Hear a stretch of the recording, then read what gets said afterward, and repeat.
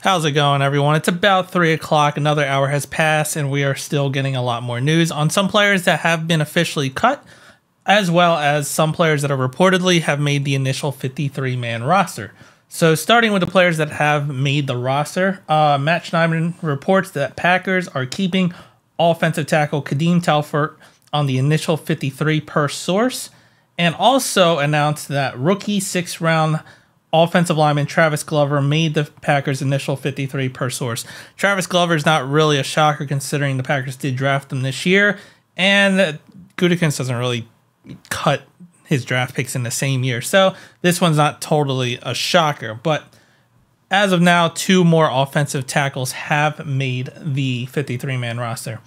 Now, moving on to the players that didn't and have officially been released, we have 3 new players.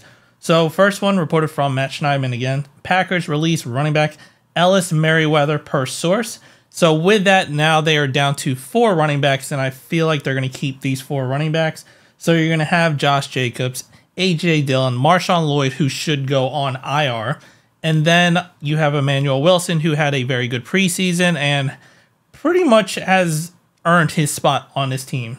So with Marshawn Lloyd, really, you'll have 3 running backs, and considering A.J. Dillon's also dealing with an injury, you might see Emmanuel Wilson be the number 2 running back against the Eagles in week 1. Then moving on to the last 2 players that have been released, Ryan Wood tweets out that Packers are releasing offensive lineman Lecitus Smith per source. There is interest in bringing him back on the practice squad. And then from Bill Hubert, he has announced that Royce Newman has been released. This one honestly took a little bit longer than I expected, but glad to kind of see him released. He's kind of been abysmal.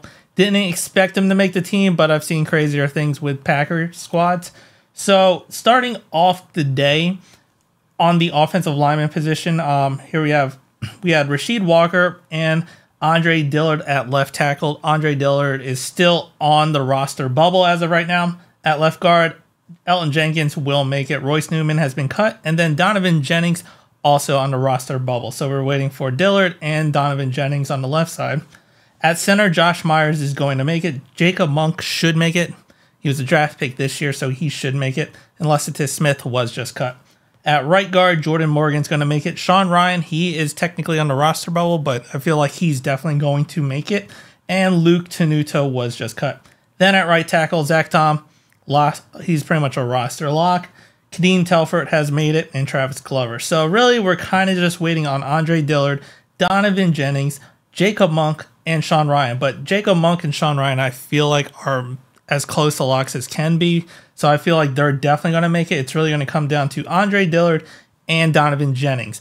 Now, really, Andre Dillard is going to be the interesting one. He was terrible, absolutely terrible at right tackle. But at left tackle, he was pretty good. So do the Packers keep him and have a only left tackle backup over there and wait till they find someone, maybe a swing tackle and a true swing tackle for this team? Do they go after Bakhtiari? I'm just putting that out there, not saying they will, but just saying he's still a free agent and he's not going to start. But as of right now, Andre Dillard is kind of the one. I feel like he might make it just because of his performance at left tackle, but not at right tackle. And that about wraps up some of the roster news that's happened in the last hour. The Packers have about 17 players left to cut, and it's about 17 because it's depending on how many players they decide to put on IR and all that. So last hour, considering 4 o'clock is right around the corner, it's going to be a little bit interesting. We might still get reports after 4 o'clock of who's been released, considering depending on how the news feed trickles down. But let me know what you think down in the comments. If you liked the video, hit the like button, subscribe to the channel, and as always, go Pack, go.